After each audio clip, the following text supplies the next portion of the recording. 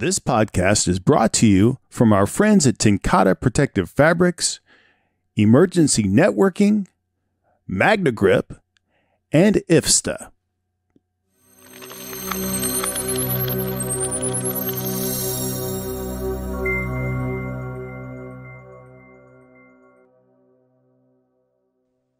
All right, welcome to this edition of Firefighting Fridays. I'm Jeff Diederich with Strategic Fire Training, and this episode we have Jeff Shupe, Jerry Knapp, John Mateer, and Chad Gruver, and myself, and we're going to be going over one of Jeff's more popular presentations here, 25 operating tips for the engine companies. It's been a widely received class over the years. Obviously, an accumulation of Jeff's experience-based information, and I'm sure you're going to enjoy it. Jeff, go ahead and get us started off here. Okay. Let me add to what you just said about the experience-based information. I also draw some of this from some of the fire service's leading authors of their time, and one of them was Emanuel Freed, another one was Harold Richmond, and a few other people out there who should get credit also, as they have published their books many, many years ago and had some great stuff that applied to engine operations, fire attack, and things like that. And again, with my own background and so forth and what I saw over time, this is how they kind of evolved or came together, and they've evolved since that time. So, all righty. So I'd like to give credit where it's due, and let's go. So, you want me to handle it, Jeff, or do you want to? Yeah, I think what we'll do, Jeff, is as you go through the slides, those of us on the panel, we can either hit you with questions or add a statement or comment as you're going and kind of spur off in that way. Okay. Listen, what we're going to cover here is 25 operating tips for engines. It's not everything about engines, because what you see here in this photo right here, this is a flammable liquids training we were doing many years ago out in the Mahoning County area. And you see one dumpster there burning pretty good, but actually there was a couple of dumpsters around there. It's because of the amount of fire and the brightness of it that you don't see the other containers and so forth. And what we were doing was an engine operation, and that was applying foam. And to get started, this was a great learning experience right here if you're going to be dealing with flammable liquids and so forth, and setting your foam production and setting it up and then applying it. And it was one of those things where we actually saw one dumpster was extinguished, but the other one was not. And when the guys were hitting it, they actually pushed the fire back over to the dumpster that had been extinguished. And then the other thing we picked up was that when you have something like foam coming into a flammable liquid that's burning, as the weight of that foam hits the surface of the burning liquid, it's going to move it. So that's a thing about safety and positioning of firefighters whenever you have a fire like this in your communities, where you don't put your firefighters in harm's way. Because those flammable liquids, once they escape their container, they take whatever shape or form or whatever after they escape those containers out there. So, anyways, okay, I'll let it go. All right, so we'll go on to the next one. Okay. Yes, sir. All right. Okay, the first one is engine companies function as a team with a mission, and that is to get water on the fire. And this is something that I would like to see, throughout the fire service, and that is understanding that there's priorities on the fire ground. And if we're talking fires and there's an actual fire, your engine's first on the scene, in most cases, its job is going to be to get water in the fire, especially if it's a structure or something of that nature. And the group working that engine needs to understand that it's a team effort to get things going. And sometimes I know the staffing isn't there. Gentleman I was talking to last night for some time, comes from a fire department, a big city up in Canada. And he was saying they have 4 and sometimes 5 people on an engine in his department. I thought, wow, that's pretty good. But in many cases, you see fire departments with 3 people or 2 people. Sometimes you see an engine going out of the firehouse with 1 person driving it to the scene or to the location anyhow. So that's a tough thing to overcome, that number of personnel. But nevertheless, it's what you got to do if you're there by yourself. So, but anyways, yeah, that's number you've 1. said in the past many times, Jeff, firefighting is a numbers game. You need people to do the job, and that's where the teamwork comes in. Absolutely. And so if you're on a department that's going, or if you're running a department, let's say you're an officer, a chief officer, or what have you, and you're only going to get 3 people on your engines, then don't set them up to be complicated. And we've said that when we've gone out many times, when we go across the country, we talk about keeping your firefighting simple. And really, that's something I think that applies no matter if you got 2 or 3 people on an engine or 4 or 5 people on an engine. So just keep your firefighting simple, because that's the way you're going to get water in the fire quickly. So, okay. Guys, you there? Yeah. Yep. Go ahead. Let's see the next one. All right. I got this one. I'm going to give Harold Richmond credit for this one. The engine company is the most basic unit for fire extinguishment in the fire service.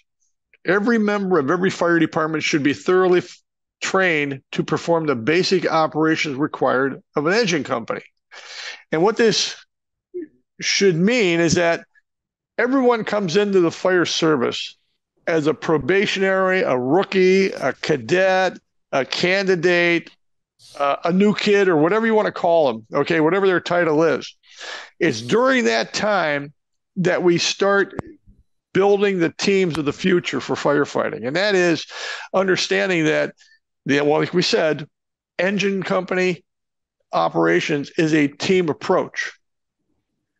And you learn this over time, was that you have different positions on an engine to cover. For example, you have your company officer position, then you have your driver, and if you want to call him your operator, your engineer, or your MPO, I don't care, but that's another position.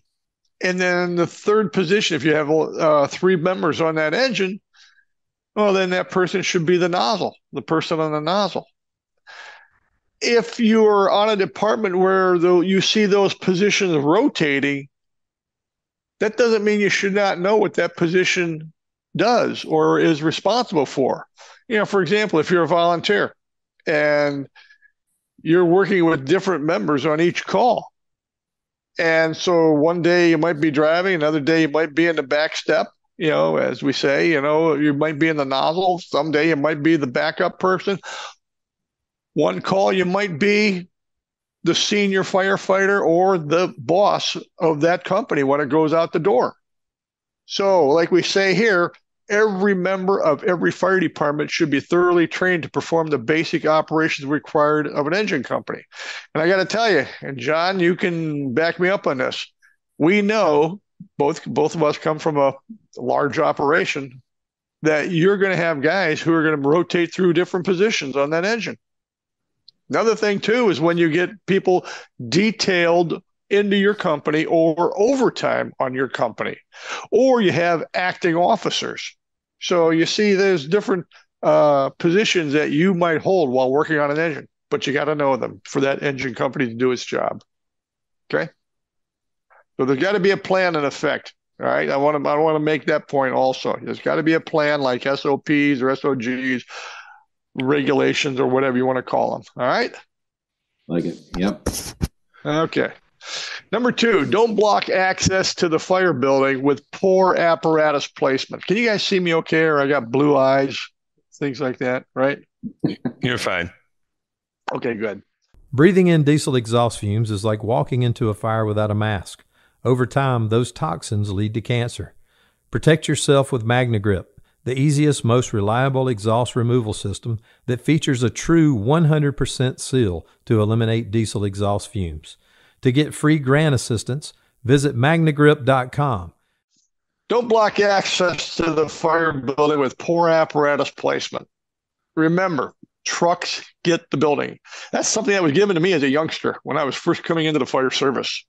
Trucks get the building. The trucks, they got the tools, they got the ladders, they got the aerial devices and so forth. The building should belong to them. That means your engines get out of the way, let the trucks come in. And let's move to the next slide right here. Here's a picture, of a fire that, from our fire department, John and I's. And you see the trucks, like in this case, it's a rear mount tower ladder. And they had to get into this building to set up for their placement of their turntable. And that's another thing about trucks that, everyone should know is that, it's turntable placement for many positionings. In the background, you see an aerial ladder going to the roof. So you don't want engines to block the trucks from getting into the buildings. And you see the ground ladders that are thrown there. You see the aerial to the roof and things like that, And we can always put an extra section of hose into the stretch if we got to get the engines out of the way so the trucks can get into the building. Okay. So, all right. Yes, How are we doing? Doing Okay, good. All right. Good. Okay. Here's, and again, these are the principles. When we put this material out there, and I'm proud of our group because we all say the same thing. And it's fun when you go to a different part of the country and you get to see the same thing that you've been talking about already being done. It's kind of like, yep, they understand it too. This is, Jerry, this is back in 2005, I think it was, when we were out in LA. Mm-hmm. Yep. And we were over there at their one training center, and this fire came in, and oh my God, it was hysterical. We jumped in all our vans and we're driving through the streets. We're following this big column of smoke going up in the air. And the police in LA had the whole area cordoned off, and the doors of the vans just popped open. It was like the clown wagon at the circus. There's all these guys running down the streets now to get in to see this fire. But that picture is tremendous because there you see 3 tractor-drawn aerials in front of the fire building. And then again, there's your ground ladders going up also. And again, they had a great apparatus placement at this fire right here. So, but yeah, trucks should get the building. Okay. So one of the things you got to work on, and officers, if you're an officer on an engine, it should be up to you and that driver to know if the truck isn't coming in behind you and it's coming towards you, you might have to stop your engine short so you can get that truck or allow that truck to get into the fire building.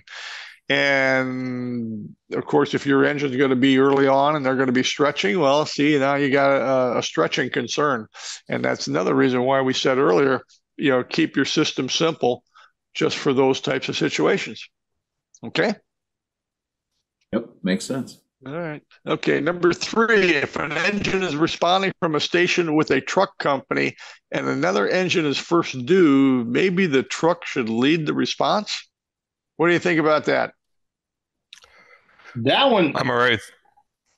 I was going to say, I'm all right with that. Or you let the engine's first on the street, they pull over and let the truck pass them. They park further down the street and leave the front of the house for the truck. Yeah. Okay. Guys, what that one's kind of hard. That one's hard to get your guys to do. So when I was at the big station where we had a truck and an engine together, if we were going to the other district, then yes, I would let them go first. But my guys wanted to beat them out of the house so bad. So I finally said, yeah, we can beat them, pull out onto the tarmac, but let the truck go first if we're going to District 2, because you're here to win the war, not the battle. And the best chance we have is that truck needs to be there before the engine. I think that's another thing about knowing your district and knowing what type of aerial apparatus or device that you're responding with. Chad, you just took off on me. I was going to ask you. I think you got a Sutphen tower, right? Yes. Yes. Okay. And in that case, the turntable's located right behind the cab. Yes, sir. Whereas you get rear mounts, well, now you got about 40 or 45 feet behind the cab where the turntable is. So yes, again, yeah, you got to make sure those engines get out of the way. And John, yeah, that's a good point about, if the engine is going to lead the way and you got a truck coming behind you, you got to get over when you get close to the fire. Get over, get out of the way. And for the sake of safety, the officers in that engine that's pulling over out of the way and that truck got to communicate that. Because if you just say, well, we're pulling over here, tell your driver to pull over, that truck doesn't know what you're doing. And people can be confused also, in their cars and so forth. So really, and that's why we always say, when you're responding, get on those tactical channels and know who you're responding with. So pay attention and make sure those communications are made. So, all right. Seconds count when responding to an emergency. Minutes save count when documenting your day. Emergency networking makes records management easier and faster with its fire and EMS solution. User-friendly, complete online and offline functionality, highly customizable, all at an affordable price. For more information, please visit emergencynetworking.com. Yes, sir. Okay. This is all about simplicity right here. Number 4, attack hose should be loaded with the male couplings out and the nozzle attached. That's it. That's it. That's simple. Attack hose. We're not talking about anything else. Attack hose should be loaded with the male couplings out and the nozzle attached. You see so many things out there nowadays. You see all kinds of devices, and extreme pipe lengths and things like that and so forth. And one of our old friends made a point a long time ago, and I remember it, that he likes a compact nozzle. I thought, yeah, that does make sense. You want a nozzle that's simple to operate, whether you have the bail and whether you have a fog tip or solid bore, I don't care, but you want a nice compact nozzle. And we've seen things like stream shapers put on our attack lines for 1 3/4 lines. Now, a stream shaper is for what? What's it doing? You're going to bash that stream apart, that 1 3/4 hose line, in the next 8 or 10 or 12 feet when you get inside that building and start working it around, right? So what good is a stream shaper except that it might clog up your nozzle? And if you have a fog tip with a stream shaper behind it, then you get your bail. Yeah, I think it's counterproductive. Okay. So anyway, keep it simple. Keep it simple. All right. One of the other things about your attack hose being loaded that way, your last 50 feet loaded on should be your working length if you're using that type of a hose load. And again, the person on the nozzle takes the nozzle in one hand, takes the loops on the other forearm, or sometimes guys put them on their shoulder. I don't think it matters. All right. But that's the working length that goes with the nozzle. And when you go to the drop point, and we'll discuss that later on in this 25 tips, is where we get as close to the fire as we possibly can and put the line in service with the call for water. So, all righty. We okay? Yes, sir. All right. There we go. Use a big enough and long enough hose line. You guys are going to help me out on this one. How many times have we gone out and worked with fire departments that have no idea about static beds, don't have any static beds? Everything's a pre-connect. It's a 150. Most of America. Yeah, and I say that I just don't understand, because when you see some of these people trying to stretch, the other thing where they try to stretch an 1.75 inch hose like we're talking about here, 400 or 500 feet, well, the efficiency is lost because of friction loss over the length of that line. So if you think you're going to get the water that you would get at a 200-foot stretch, it's not going to happen. But the point about this slide right here, use a big enough and long enough hose line. And remember, 1.75 inch, sadly, became the go-to line for just about many fires in many fire departments. And it's, you have a building that's heavily involved. John, we've seen that. You got a building that's heavily involved or completely involved, and you see the 1.75 inch coming out of the bed. You see it all the time. And even when you talk to guys about it, when you ask them, what would you pull? They're like, oh, the 1.75 inch, the 1.75 inch. It's all they really think about. They never really think about the other options we have on our pumpers. Yeah. Yeah. What does number 5 say? Use a big enough and long enough hose line. So, Jeff, got anything to add? Yes, it's important, I think, if you're on this learning curve, is to understand that 1.75 inch is very capable for most things, but it's matched to the fire, not necessarily to the building. And I can give you an example. You have a smaller, maybe car fire at a dealership or at a maintenance shop, and it's essentially a car fire. So pull the 1.75 inch and put it out. It's during the day. It was reported. You're on scene within a few minutes. Yeah. Same kind of incident. After hours, somebody's reporting smoke coming from that same shop. That's probably a 2.5 inch fire. Yeah. If it's later in the night and someone's reporting fire through the roof, you need a RAM or a master stream on that same fire. So you got to kind of take it all into a context of which line works and where it works. Yeah.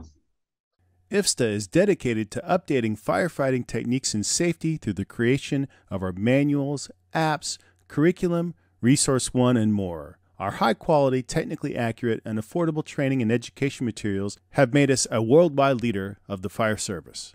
Visit us at ifsta.org for more information. Okay. Jerry? Jeff, it's a really good point. I always say the engine company's mission is to deliver decisive amounts of water. So just like Jeff was saying, when you pull up, you do your size up, you want to deliver a decisive amount of water and overcome this fire, not make it a fair fight. So pick the big line for a big fire. And like you said, it's pretty simple. Yeah. Yep. Okay. My last learning curve one I'll tell you is an old timer told me when I was a kid asking these questions, how do you know which hose to pull? His street sense was more like this. If that fire is in the house, if it's in 2 or more areas, meaning 2 or more floors or the second floor and the attic, it's like pull the 2.5. He goes, you're better off with the reach and the penetration. You could put out a lot more fire from a further distance away with that 2.5 than you could the 1.75 inch. And I've kind of carried that into my years and always kept that in mind. I think it's a safe play, but obviously situations are circumstantial, but not a bad rule of thumb. If that fire's in 2 or more areas, grab the 2.5. Yeah. Chad, what do you think? I like it. I think, you can never really have too much water. So if you're in doubt, take the bigger hose line. I always tell guys at the station, I go, look, it's like cooking dinner for the fire station. What happens if you don't get enough food? I'd rather make way too much more food and have leftovers than not enough to feed everybody. Same thing with this, 1.75 inch is good, like Jeff said, on a room and contents fire. But if there's any doubt, it doesn't hurt to take the bigger line. Take the 2.5. If you get in there, it's not that bad. Extend off of it.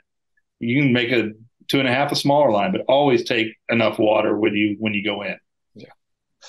I got a friend of mine, Captain Chris Flatley from FDNY. He goes, "How do you make a 2.5 flow 180 gallons a minute?" I'm like, "Geez, I don't know, Chris." He goes, "You shut it off after 30 seconds." So. Yeah. Yeah. I'd like to say we could take probably most of these or all of these topics, the numbered statements, and break them down into more detail. For example, we talk about that 2.5. A lot of people are afraid of the 2.5 because they say they can't handle it. And I'll bet you, in most cases, they're overpumped. 2.5. So it's a low pressure hose line. Yeah. That's what it is. They think they can't handle it, or they haven't ever handled it, unfortunately. You've got to go on. Jeff, in our department, I'll speak when I got hired. I was taught to pump at 125 for everything. For everything. Didn't matter the nozzle type. It didn't matter the hose size. It was 125. And, knowing what we know, it's a pretty bad idea, especially if you have a 2.5. That's pretty difficult to hold it at 125 or 150. I've tried that before. That doesn't work very well either. Yeah. Our old friend, Dave McGrail, made a good point one time. He says, if you have 200 feet of 2.5 laid out and you're pumping around 100, you're over pumping it. That really should be about 70 or 75 pounds. And he was, making a good point there about that. Once again, it's a low pressure line. So, guys get whipped around, and so they gravitate towards that 1 3/4 hose line for a fire that really it borders on deck gun usage. And when you have a small hose line delivering a small volume of water and it puts you closer to the building that's heavily involved or completely involved, that's not a good thing either. So, anyways, okay. All right, ready? Let's move on. Big fires require big flow, apply in a big way. And this just goes hand in hand with what we've been talking about, okay? When you hear someone say, oh, we'll never use the deck gun, oh my gosh, no, that doesn't apply to us. Yeah, we're interior firefighters all the time. It's like, no, you're not. No, you're going to have those fires where you should be using that deck gun. Big fire, big flow, apply in a big way.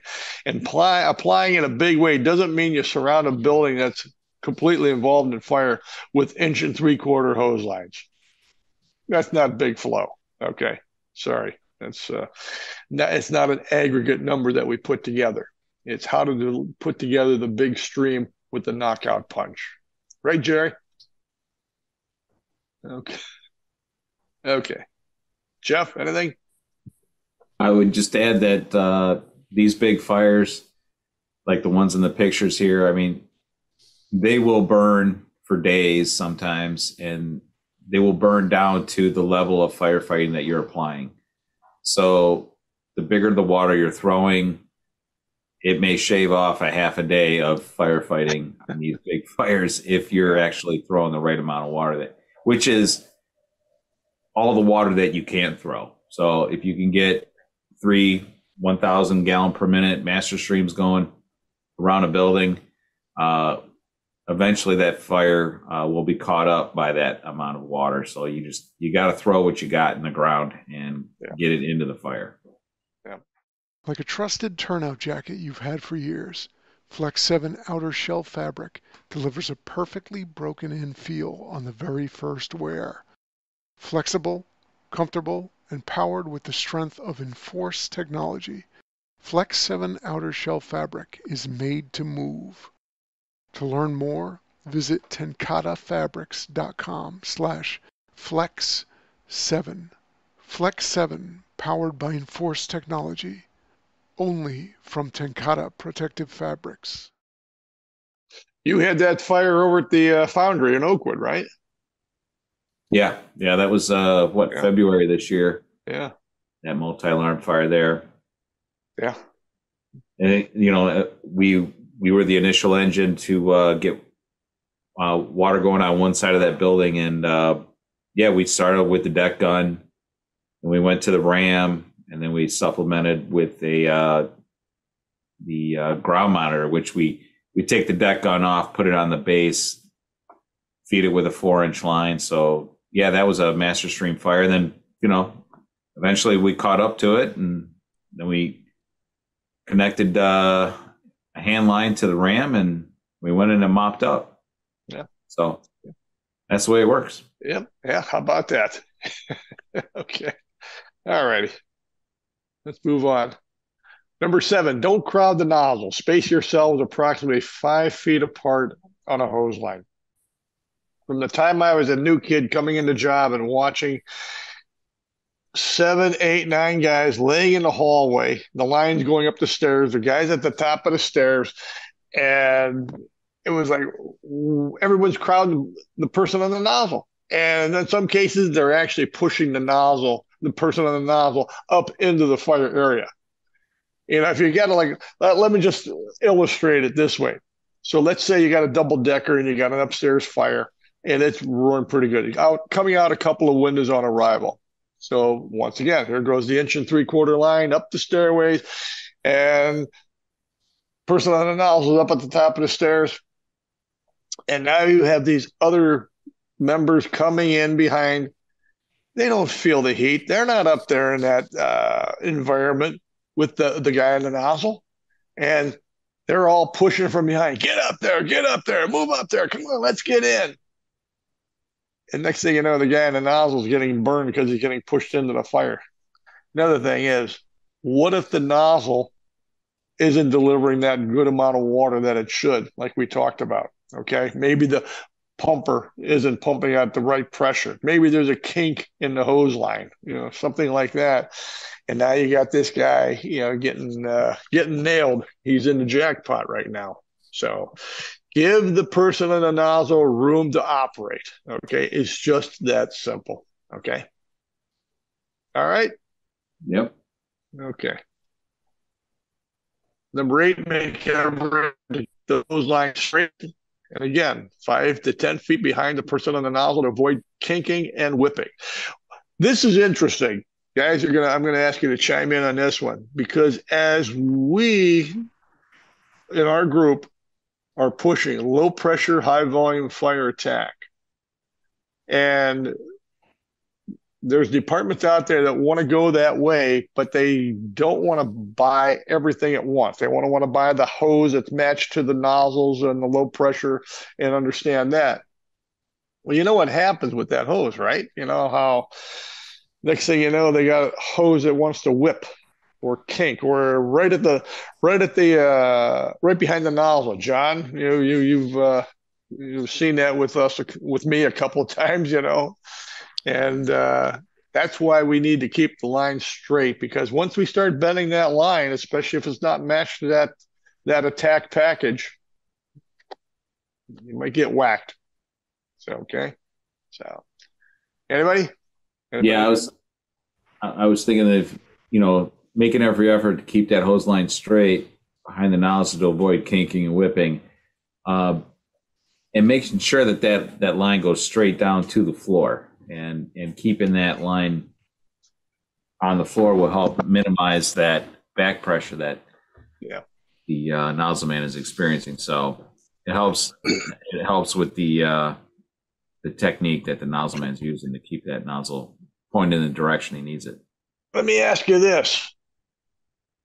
Are people being taught to lay on a line in the flat or the hallway?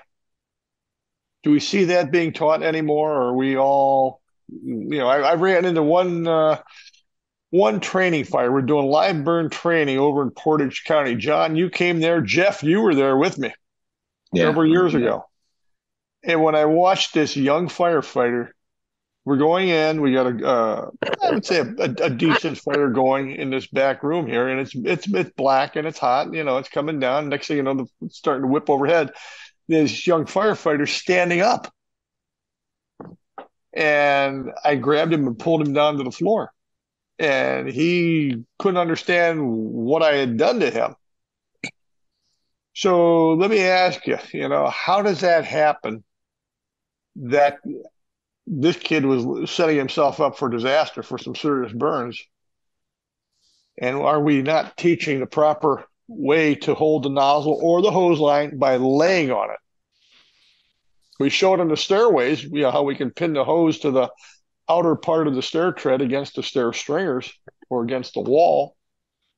But how about in that hallway and you know, help me out I here. think that overall the nozzle mechanics is something that is not or has not been really trained or passed down. I think there's a lot of assumptions in the fire service, and one of them is, here's the nozzle, kid. Open it if you want water, and that's about it. There's not a lot of body mechanics or demonstration done. Yeah. I think one of the things we see a lot, Jeff, is that they don't understand nozzle reaction. So if you have an 1.75 inch flowing 180 gallons a minute, there's 69 pounds of nozzle reaction pushing back against that line. And like you said, if the nozzle mechanics aren't right, and in this case, we're talking about keeping the hose line straight. Why keep the hose line straight? Well, if we keep it straight, that nozzle reaction goes into the floor or the ground, right? But if we try to bend that nozzle around the corner, what happens to the nozzle reaction? Now it's at 90 degrees to the nozzleman, and it pretty much almost always pushes them over. Mm-hmm. So we talk about mechanics and the science of it. That's something that they need to understand. And I think Jeff D made a good point that the backup man, we see it all the time in the Northeast. The backup man wants to pick the line up because that's comfortable for him. It's great for him, and he doesn't understand what he's doing to the nozzleman. So that the devil's in the details. I think to Jeff's point that this information is not getting out. Hopefully, like we showed in our program all the time, and guys get to experience it. And before we were talking about the 2.5, right? And why don't we pull the 2.5? Because man, I don't know if I can hold that. It's going to get away from me. Mm-hmm. Well, if you have the right nozzle mechanics, like when we're doing our class, Jeff Shupe always tells guys, we'll show you how one person can hold a 2.5. And if you look at the students' faces, they're like, oh my God, I can't do that. And you show them the right technique, and they're like, oh yeah, I did that. And it's, you just got to understand the mechanics. I don't think we do a good job of. We know what nozzle mechanics means, but I don't think it means a lot to other people until we show it to them, and then they're like, "Oh, yeah, I got it." Right, it's critical skills. Yeah. I think there's more nozzle mechanics out there now than there has ever been. I don't think firefighters learn it good in the academies, because they teach out of a certain curriculum. And unless you're doing a department run academy that you can dive into it and make sure they have it. But with all the conferences, FDIC that's popped up, there is more training now than there ever has been in the fire service. And, I think we still have a lot of work to do. And on the nozzle mechanics, if you're going to start doing it, make sure you start small. A mistake you make with 1.75 inches is not as big as a mistake you make with a 2.5. As the water goes up, your potential it'll show what weakness you have if you're on the bigger hose lines. John? I was going to mention, you were asking if we're teaching laying on it. I'm not really teaching laying on the hose, but obviously I'm teaching what we teach to our academy classes. And just a few days ago, we had one of the cadets from a recent class. My understanding is he was standing up too high, and he ended up getting burned, just like that guy that you were talking about, that training burn, but it was a real burn. They're not taught that, but I think their adrenaline, especially when they don't have a lot of experience at real fires yet, their adrenaline gets going. They do things that they weren't taught to do, but instinctually they. What was that? I got a question. Was he on the nozzle? Yeah.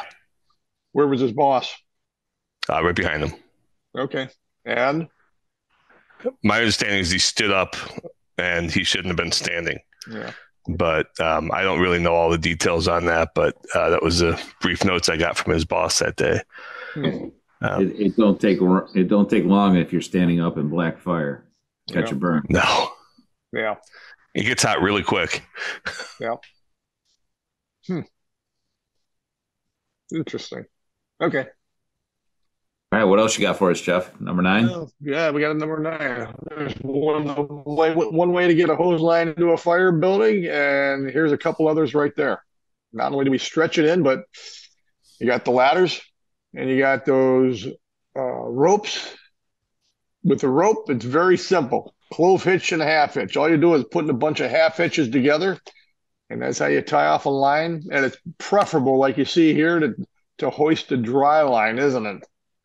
Rather than one that's filled with water. Yeah. A little lighter. Yeah. So anyways, yeah, we'll keep that in mind. Okay. There's that LA fire once again. And this is in regards to ladders and to ropes. And I was really, when we were watching this fire, they hoisted 4 hose lines up the side of the building there, as you can see, up to that fire area. And it was like boom, boom, boom. From a strategic and tactical standpoint, and this is one of the things that we do. We make sure that we have the students do this when we do our class. At least in most cases, we do, I should say. Because from a strategic and tactical standpoint, if you have an occupied building like this was, well, now you get your firefighters in there to do searches quickly without having to trip over hose lines. If you're evacuating the building, people can evacuate the hallways and the stairways also without having to worry about tripping over hose lines or anything like that. And plus, a straight line of hose going up the side of a building helps to minimize your hose layouts. And so that's a thing right there. Just remember, when you're hoisting a hose line up the side of a building or up a stairwell, like some times you have to do, you go up through the well hole. You have to tie it off, okay? Otherwise, it's going to be like electricity. It wants to go right to ground, all right? So, all righty. I like it. Okay. Number 10, support hose couplings to hose lines going up the side of a building. That's kind of not something you see in small town USA right there. But nevertheless, if you got to take coupling or take hose lines up the side of a building or up, like you saw on the previous slide, you got to secure the couplings, okay? Because that coupling is put together with that hose with an expansion ring, and that's it, okay? So, all right.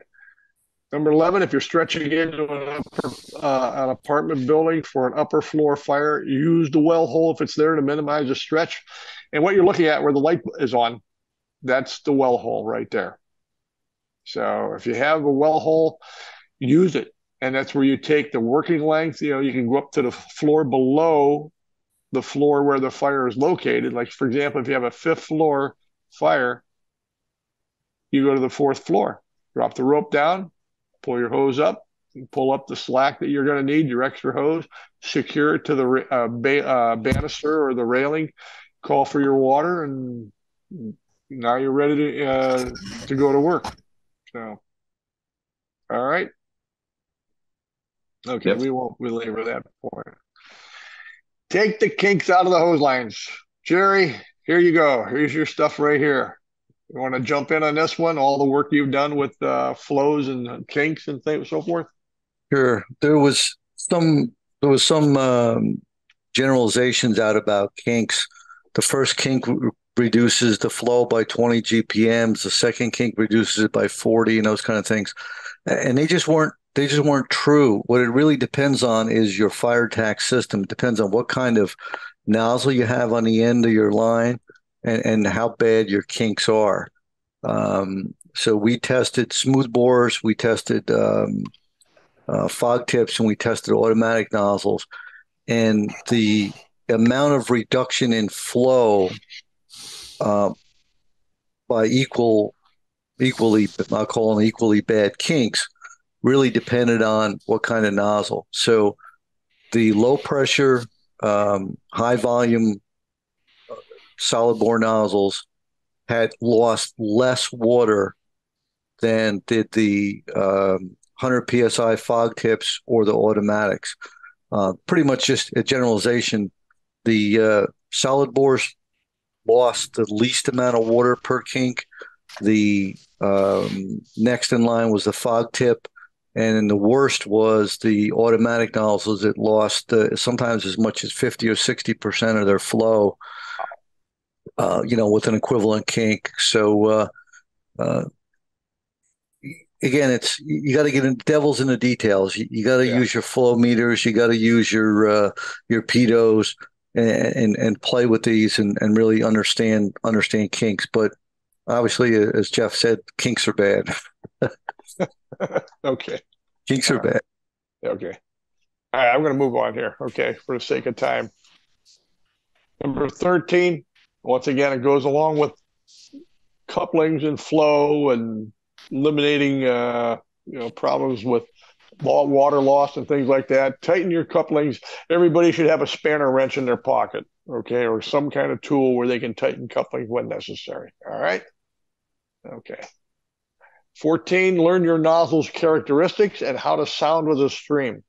Again, this is one of those things that's, you think it's taught to everybody, but when you get out there, you think, no. When you say sounding with the stream, a lot of people think sounding with a stream is supposed to be in front of you downward. When you ever heard that stream when it's slapped against the floor and you hear that pew, pew. Yeah. Well, when I hear that happening in rapid succession like that, that's telling me that more water is being played on the floor than in the upper atmospheres where the temperatures are higher.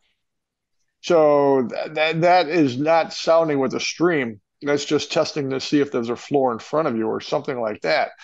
But sounding with a stream is where you're using the stream and the sound it makes to get to the ceiling to see if there's something high overhead or you've got a wall nearby or you got storage or whatever type of building you're going into, whatever type of occupancy you got.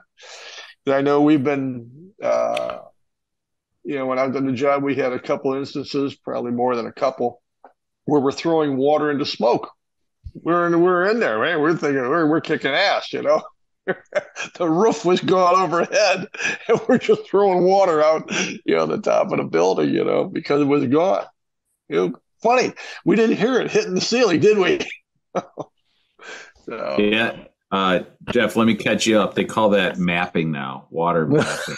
Oh, okay, yeah. Okay. I know you guys probably had a term for it called sounding with the stream, but now we call it mapping. It's water. I see. Okay. Well, okay. Just want to bring you into the make somebody happy. Here, okay, if they understand it, good. But it's something that we've done for a long time. Let's just put it out there that way. Okay. I think this points out one of the big problems that we're seeing here in the Northeast is that the probationary recruit training or firefighter one or whatever you call it is so jam-packed with first aid and hazmat and fire inspections and all this other stuff that there's no time to teach the young firemen, what to listen for. We're cranking guys through and guys and gals through, and they get their couple cracks on the nozzle and they get their one live burn and then a pat on the butt and they're out in the street. But there isn't time to go over this stuff. And again, I think it's because we've overcrowded the recruit training with all this other stuff. Yeah, I agree. I absolutely agree. John and Jeff, didn't we talk about this about a year ago about, what is it?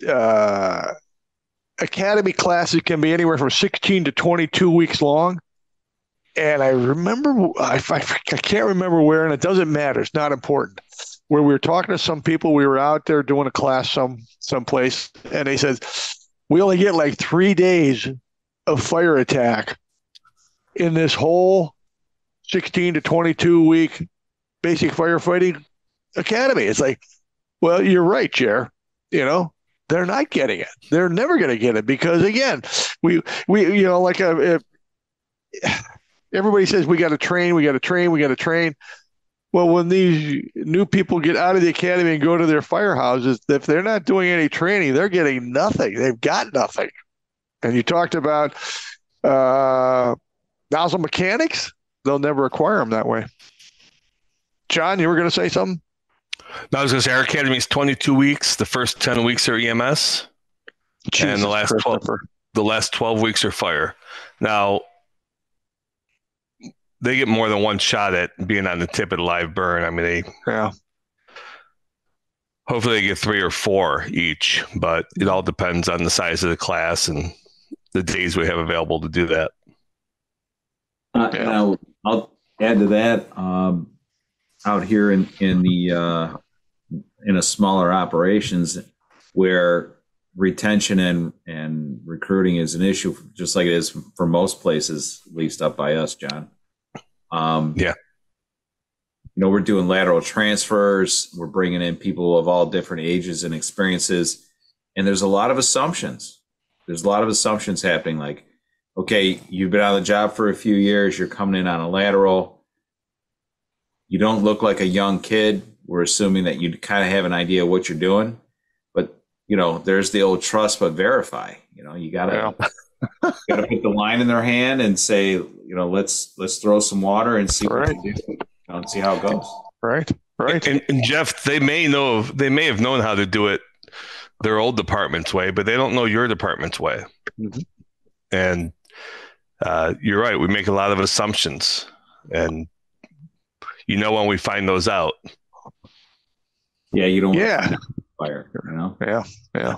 Ron Gore from Jacksonville, Florida, used to say, if you go up on a roof and you put on a bird suit, you put on a bird beak, you better be able to fly if you're going to jump off. And to Dee's point, these guys look like firemen and maybe they just can't fly. Not their fault. They just haven't had, I think there's another point here that's a little bit softer, is that I always say the gray hairs and the no hairs we need to, I don't want to say forcefully, but we need to be able to pass on what we've learned.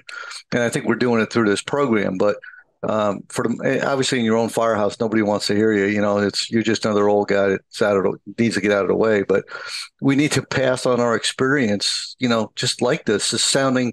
I bet you if we talk to, the fire service, 70% of them wouldn't know to listen for the nozzle, or listen for the water.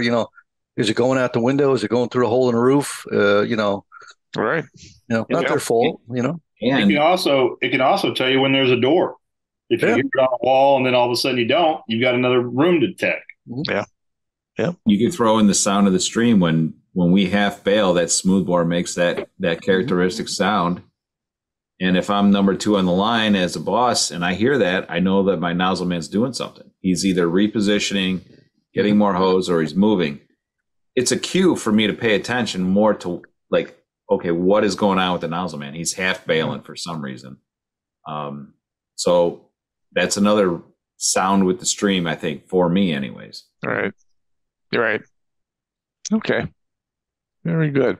Okay, let's move on. Move or lighten up the hose line with the nozzle man's command. Don't push the nozzle man into the fire. How about that? Once again, Jeff, you mentioned about the boss reading the person on the nozzle, reading what they're doing, listening for the nozzle. When you have zero visibility and you got smoke and maybe steam coming down on you, hey, you're trying to put 2 and 2 together here, right? We're getting steam. We're hitting something hot. Anyhow, I can't see it, but I'm not going to push this guy at that point. Because if you push it too hard, you might push that nozzle out of that person's hands. And now what do you got? Because if that fire lights up around you, behind you, or whatever, after you've made the initial knock, and that nozzle's been pushed out of that person's control, not a good position, not a good situation. I think with number 15 here, as it states, move the hose line with the nozzle man's command. I think it's important that fire departments adopt either unofficial or official language here, like command language. It's important, I think, because when you're wearing that mask and you're trying to communicate, more hose sounds pretty different than lighten up or move up or 5 feet. Yeah. But you got to have that. It's not going to sound that clear, especially the person that you're trying to yell it to. So that nomenclature needs to be clear and consistent, I think, for an efficient crew working in zero visibility. Gruver. Yes, sir. What do you got to say? Nothing. Good stuff. No. What do you guys do? How do you tell the people behind you it's time for more line? Well, as their officer, I've taught them, what you taught me. Hey, I'm listening for that first cue of that smooth bore shutting down to half. It's where I get that distinctive sound. And, I'm usually 3 to 5 feet behind them. And, if they'll say moving up, or they'll say moving, and I'll hear and then I'll just start moving hose with them. So yeah, we've adopted what y'all taught me. Yeah. Okay. And again, depending on the situation that you're in, are you in a place that has wide open aisle space or a long hallway or whatever? How much do you feed when the person on the nozzle calls for more line? Hey, lighten up, lighten up. Okay, what are you going to give them? 3 feet like we try to push, especially if you're in a residential type structure, apartment building or something like that, or if you're in a tight area. No, think about go on. I was going to say that's where the nozzle mechanics come back in, because if and then you take on hey, you got a swing firefighter that day that doesn't normally work with your crew. Does he know that I'm going to row one and go one, as Diederich always says? But that's where it's a lot easier when you're with the same guys. I know that if I've got a guy that's not as tall, his 2 pushes aren't going to be near the size of my 2 pushes. And, it's just knowing your crew and actually having to play with the hose. And I mean, it's like John was saying, and you were saying earlier, if you get somebody coming in on overtime or a sub, it's something that the officer might want to talk about that morning. Just to, hey, if you're riding here, you need to know how we normally operate. You're not my normal guy. Yeah. Yep. Okay. Number 16. If only the person on the nozzle is holding or supporting the hose during attack, then your volume of water is probably less than desirable. Okay. And once again, if this was taken from back in the times, and it hasn't been that long ago, when we were looking at 100 psi nozzles. You got one person holding a 100 psi nozzle by themselves and 2 or 3 or 4 people standing around behind them not helping that person with the hose. Well, you know what they're going to do. They're either going to bail it down part way, or they're going to yell back to the pump operator, hey, cut it down 10 pounds or 15 pounds or whatever. Let me hold this thing. When you shut down the pressure, then you shut down the volume. You reduce that. And again, that whole thing about like what we've hit it on several slides tonight, and that is nozzle mechanics. When you're getting a feed, or where you're getting the line charge from the engine, take a knee. Take a knee and listen to that engine sound. Is it operating off hydrant supply, or is it operating off the water tank, and that thing is going to be revved up a little bit? Or if it's not revved up a little bit, that's the other thing about that engine. So anyways, yeah, if one person's holding the line by themselves during fire attack, especially standing up, probably not getting a good volume of water. All right. But at least it looks good, Jeff. It looks good for the news at 6 and 11. It looks good. It looks good. Okay, good. All right. When confronted with high heat and heavy smoke conditions, get down low. Again, this is academy stuff right here. This is when that person leaves the academy and goes out to their engine, if that's what they're working on. That boss or those older firefighters should make sure this is followed. It's just that simple. Okay. You get into heavy heat and high smoke or heavy smoke and high heat conditions, get down low. Okay. Not up for debate, is it? No. Okay, good. All right. Gas is igniting at ceiling level. That's a preceding sign of rollover. And a preceding sign of, gas is igniting at ceiling level. That's rollover. And it's a preceding sign of flashover. Okay. Once again, We've all seen it. We've probably been involved with it. We're moving in, and it's getting hot, and we're going to get in there, and we're going to knock this thing out with our 1 3/4 line. And you know what? We're in a room that's about 40 by 50, and that fire wants to take off like a blowtorch. Question. You think that small hand line is going to be able to knock that fire down in that big of an area?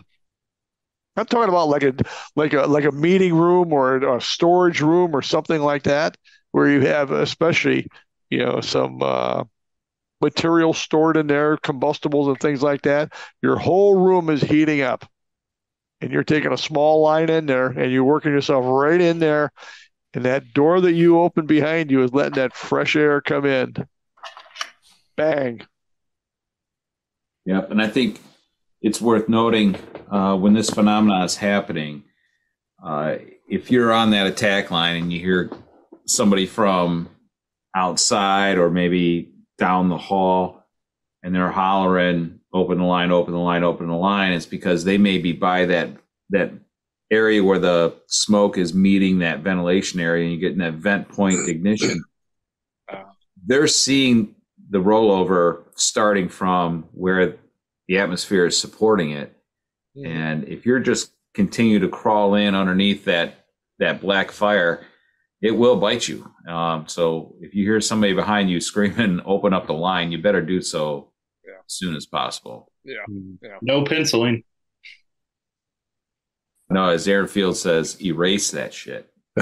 Yep.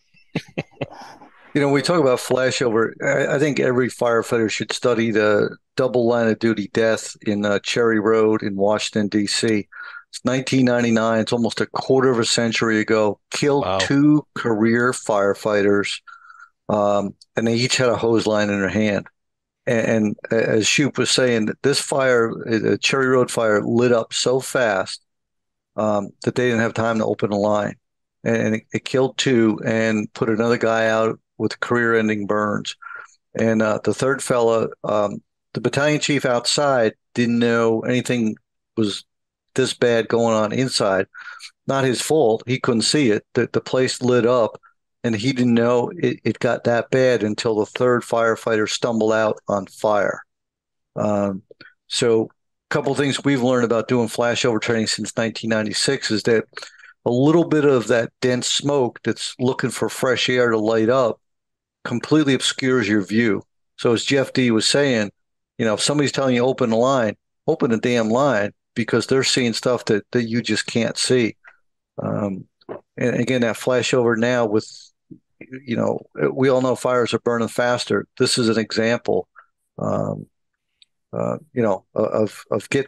need to get water on the fire and decisive amounts of water on the fire. Gruver just brought up a great point. I know he said it in jest, but it's true. Penciling. All right.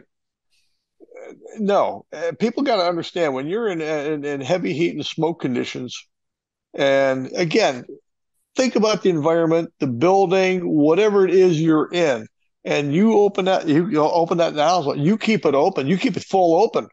It's just, once again, we keep saying, or I keep saying, it's just that simple. But that's survival at that point. And if you're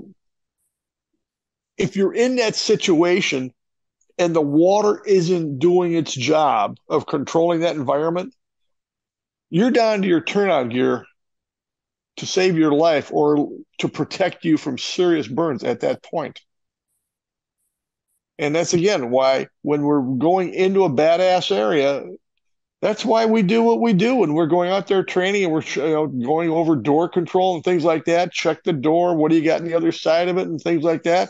How to position that nozzle to extinguish and take control of that atmosphere as you move in. Because here we're talking about where guys are just barreling right in there without taking control of the atmosphere as they go in. And again, it lights up behind them. Now they're trapped between the base of the fire and the exit that they just came in. So. And think about your turnout gear. What's been happening all the time you're moving in there? Your gear is getting saturated with heat. So when this thing lights up, now you're you're saturated with heat. Now you're getting burned, just as Jeff said. And this penciling thing came from across the pond. The Europeans, Yep. Some of those countries, they even get charged if they do too much water damage. So the penciling thing, from what I saw, came from Europe. And when we bought our flashover trainer, they trained us to do that penciling, and it controls the fire and it knocks it down, but it just gives it the opportunity to come roaring back and bite you. Yeah. So why not just open the nozzle and put it out? Okay, I'm going to throw something out there, and I just come across it recently. It's been out there for a long time from Europe. Gas cooling, gas cloud cooling, and here again, they're going in with that narrow fog, opening and closing it, opening and closing it. That's, to me, it's just, well, I've got my opinions on it. I'll just hold my tongue right now. You guys want to weigh in on this one? I think we all know your opinion, Jeff. You're right. Yeah, okay. Well, But Jeff, I think what's more important is that system. That's a complete system. Those guys are trained to do it that way. They're trained to move in at a certain pace, and that system works for them. And I think the American Fire Service, we pick the latest hot topic and try to stuff it into our system. And it just doesn't work that way. It's just, if you got a system that works, and it's a system, it's not just one part, like there used to be this argument all the time. Do you use a smoothbore or do you use a fog? Well, right. That's part of it, but how much water you're flowing, what size hose you got, what's your nozzle technique? It's again, we call it the fire attack system, and it's not just, you might as well ask, how do you put your thumb over the butt to get a pattern? I mean, it's just crazy as that, Mm-hmm. Okay. Anybody else? Okay. All right. Well, I'm sure this will come up in future debate. So, okay. All right. Don't oppose hose lines. The exterior line is always going to win. Those guys are outside. And when that group on that exterior line get an order from chief officer, sector officer, I don't care who, about protecting an exposure, well, then that's what they really should be protecting. But once they start putting the line into the fire building without knowing where a fire crew might be inside, the guys inside always lose. Let's just put it that way. Okay. All right. Yep. Okay. First new engine should always look for its water source just in case the second new engine doesn't make it. I would like to think that as we go around and we work with fire departments across the country, that we're seeing fire departments with their first and second new engine pump operators collaborating to get a water supply established. Am I correct in that assumption when we talk to people? That's certainly the message we try to put out there, Jeff, but maybe some haven't heard it. Yeah, not yet. Okay. And that's especially important when you're talking smaller departments, like, for example, fire departments that run out of one station, rural operations where you have an engine from this department, an engine from that department. It's going to be some time, but you need that help to get a water supply guaranteed if you can do it, So it should be those two guys to do it. But what if that second engine is held up or not able to respond to like it should, or gets into an accident or something like that? So again, I throw this one out there. Always look for your own water source going in. So what this does, this is where we say in our presentation, as you're on that engine and you turn the street corner into the street where the fire building is, and you got that waiting down there at the end of the street for you, that's the time you slow down. Start looking for what you got. Are there wires down in the street? Is there an exposure building that's involved? Are people screaming out of an upstairs window or something like that? And look for your water source coming in. but do it slowing down so your guys on board can get a little bit, control of themselves rather than just running up to the fire building, slamming on the brakes, and the guys run out of the cab and whatever. Okay? All right. People assigned to engines are stepping off. Let me start over, okay? If people assigned to engines are stepping off at the scene of a working fire, especially the first and second due engine companies with hooks and axes in their hands instead of doing engine work first, your fire department has organizational problems. Look, the engine is the only apparatus we have that's designed to fight the fire. Pump, hose, and water. The three basic things that make up an engine, okay? So especially, it's an obvious, honest to gosh, no bullshit, real fire, and your first engine guys are stepping off and running around the building with tools, breaking out windows and things like that, how does that help the situation? How does that make it better? Okay? And if the second due engine comes, what is the primary duty of a second due engine, anybody? Okay. Second line. Help with water supply. Yeah, there you go. So if they're going off and I'm not saying that it's got to be hard and fast like that, because I do understand that, there are times when you do need help venting and so forth. So maybe the first engine got a line going in, they're operating off the tank. Well, the second pump operator can then go work with the first pump operator to work for a water supply. And maybe the guys on that second engine in the back step or whatever now have to do vent work or something like that. I understand there's those situations. So, but as a general rule, we need to see the first two pump operators in the scene, work together to get water going. So that makes sense? Yep, sure does. Okay, all right. Sir, I had a young fireman ask me the other day. He was always told to make sure he had a tool when he stepped off the engine. And I said, if you're riding 3-seat and there's a fire, the nozzle is considered your tool. That is your tool. Just that simple. I've never seen a Halligan and an axe put out a fire. That's right.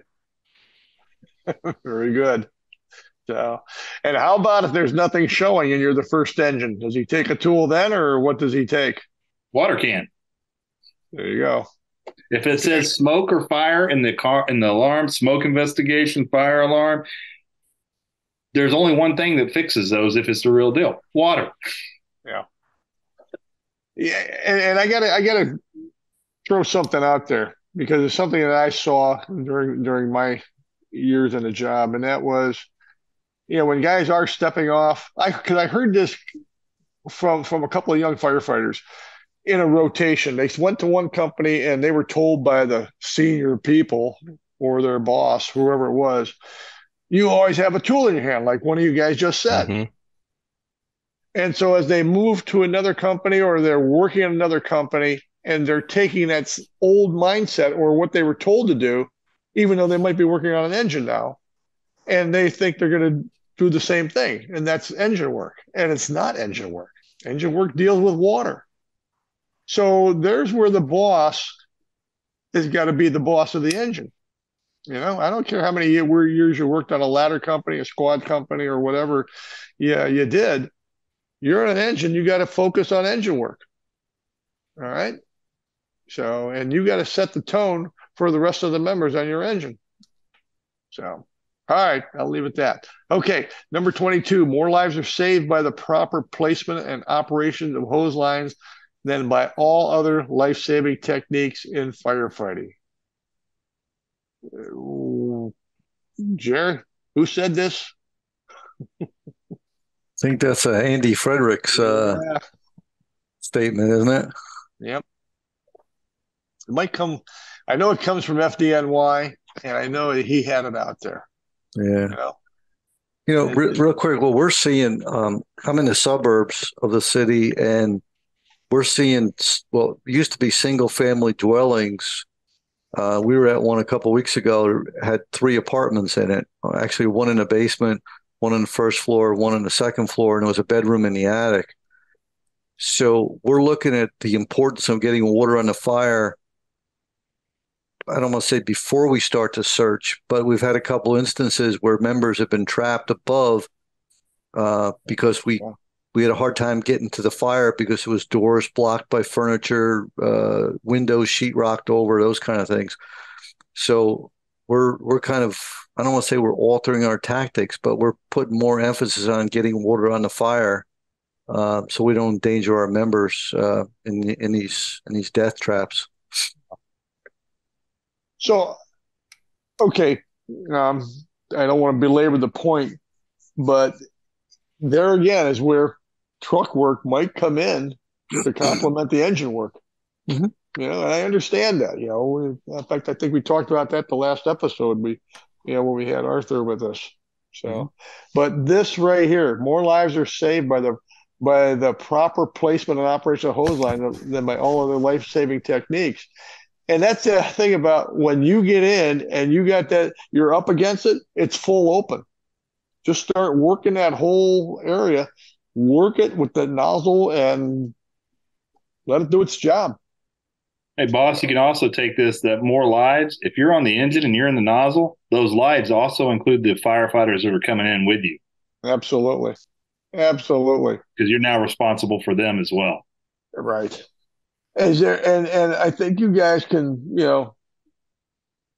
think about the fires that you've gone to where firefighters are entering the building from different points, different levels. Like for example, if the nozzle goes in the front door and you got a good fire there, smoky, it's hot, you're knocking the fire down, but you might have guys putting ladders up to the rear of the building maybe and going up to the second floor or wherever. And see, that's that thing about, communications in the fire ground command, knowing where the people are and what they're doing. Jerry and John, Jeff, and Chad, you deal with a lot of balloon frame construction down there? Not so much. Okay. Thank goodness. Where I'm going with this is that when you're dealing with that type of construction and fire gets into walls, oh my gosh, it can run up here, run over there, run up there, and come back here. It can really create a very dangerous situation if we don't start getting that thing under control quickly. So, okay, let's move on. Know your water system. Just that's it. Know your volume, your flow rates, and the distances of your water sources. And I'm going to leave it at that. Okay. Your first attack hose line should always be placed to protect life and/or property from the threat of water when you can. Okay. When you can. And again, there's times when you're not going to be able to do this. You're going to have so much fire on arrival. You're going to have a place that might have some people in there, and you got to go after the fire, and you won't have a chance to get between the people and the problem because you got that much fire. I get it, but this is a general principle right here. So, you okay with that? Yep. All right. Then I'll move on to the last one. Right. The drop point for the working length is generally the floor below the fire floor or outside of a ground floor or lower level fire. Okay? Does everybody follow that? Mm-hmm. Working length, as we said earlier, the last length packed on the hose bed, and you've got your nozzle at 50 feet of hose, and the person on the nozzle takes that to the drop point like you see here. So let's just say the fire is on the first floor. Well, then this is going to be where they drop the hose, and they're going to flake it out, make the call for water, go on air together. Okay? And bleed the line off and go after it. Okay? If it's an upstairs fire or second floor fire, take the nozzle in to the base of the stairs, bring your line in, flake it out, do the same process there, bleed your line off, and you're going to be able to get your line up the stairway that way. Straight line.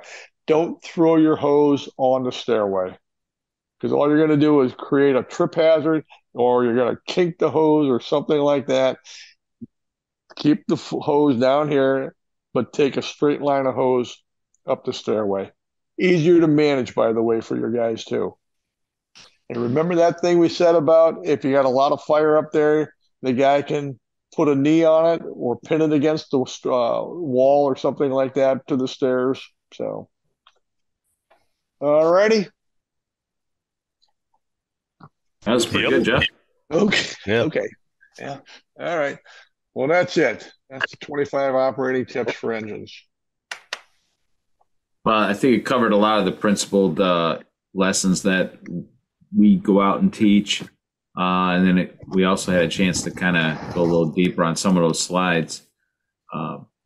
Certainly a lot of good takeaways for just the basics of engine company operations. But I think it also leads us more towards some of the subject that we can get deeper into if we had, more time, or we had some specific questions from, those that may be watching this or listening to this. So we're happy to do that. Just reach out to us at strategicfiretraining.com, and we can go into any one of those or all these slides deeper if you'd like. So keep us in mind when you want to do that.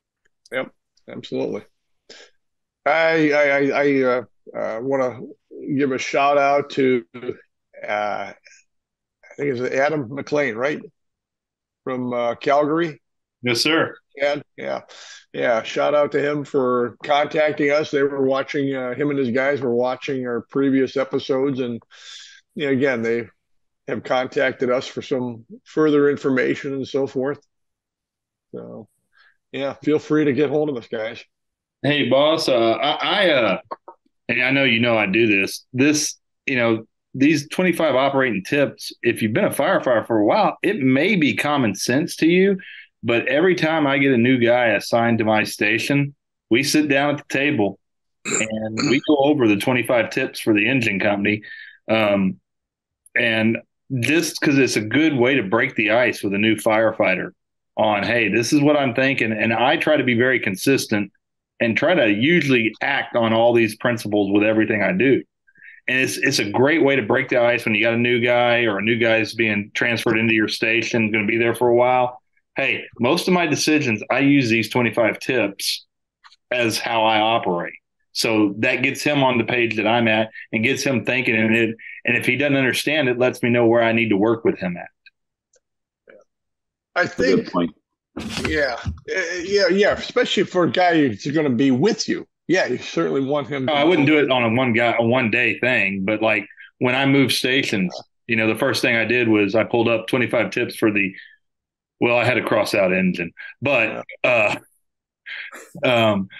is that? Because it's a Quint. It's an engine with a defensive capability. And I crossed it out, and like the letting the truck go first thing. I go, guys, that's where you have to listen. You have to know where our truck is. If our truck's coming, we need to pull past the house. But that brought out that talking point because, most of the times we're acting as an engine. But it really and it took a lot of the questions and obscurity they had from me being their new officer down. And it gave us, most of them knew the stuff, but it gave us good time to, hey, let's get this out before we get to a fire and need it. Yeah, I saw it. Yeah, okay. I was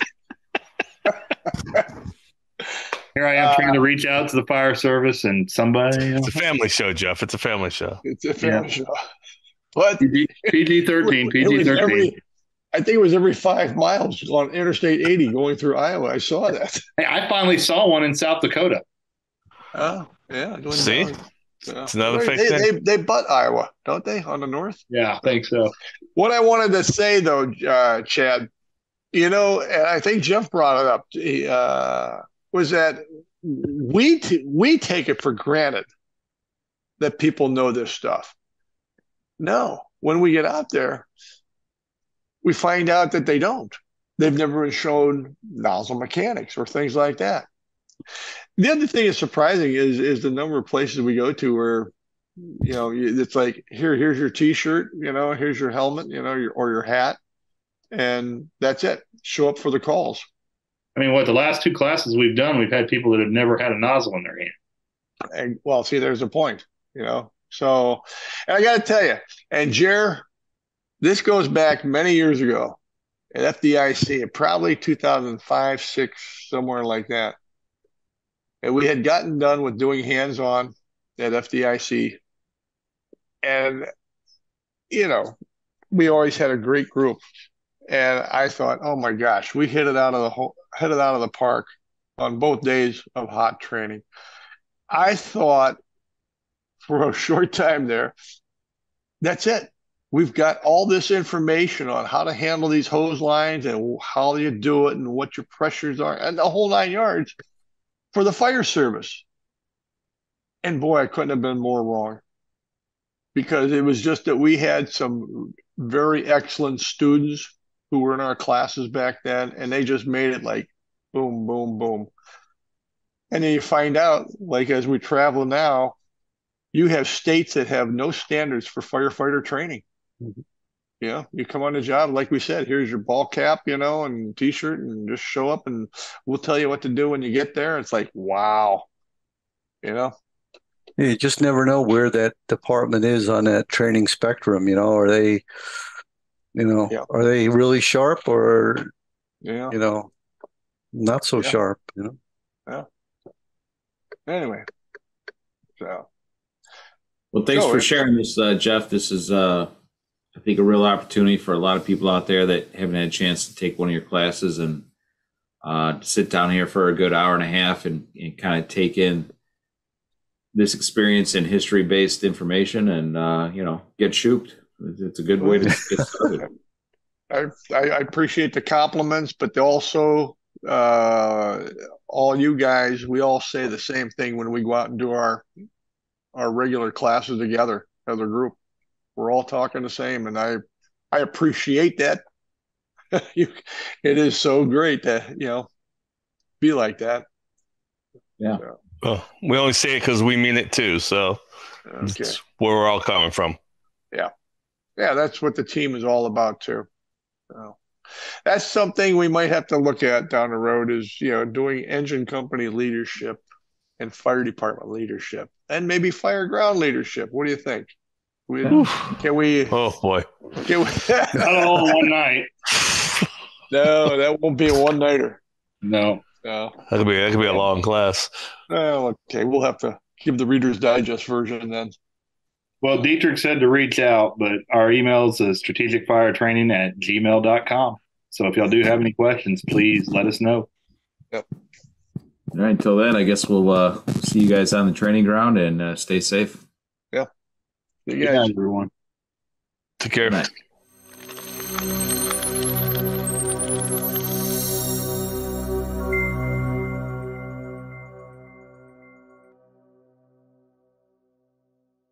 Breathing in diesel exhaust fumes is like walking into a fire without a mask.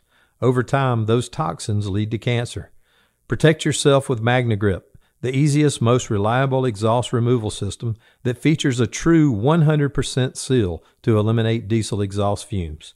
To get free grant assistance, visit MagneGrip.com. Seconds count when responding to an emergency. Minutes save count when documenting your day. Emergency Networking makes records management easier and faster with its Fire and EMS solution. User-friendly, complete online and offline functionality, highly customizable, all at an affordable price. For more information, please visit emergencynetworking.com. IFSTA is dedicated to updating firefighting techniques and safety through the creation of our manuals, apps, curriculum, Resource One, and more. Our high-quality, technically accurate, and affordable training and education materials have made us a worldwide leader of the fire service. Visit us at IFSTA.org for more information. Like a trusted turnout jacket you've had for years, Flex 7 outer shell fabric delivers a perfectly broken-in feel on the very first wear. Flexible, comfortable, and powered with the strength of enforced technology, Flex 7 outer shell fabric is made to move. To learn more, visit tencatafabrics.com/flex7. Flex 7, powered by enforced technology, only from TenCate.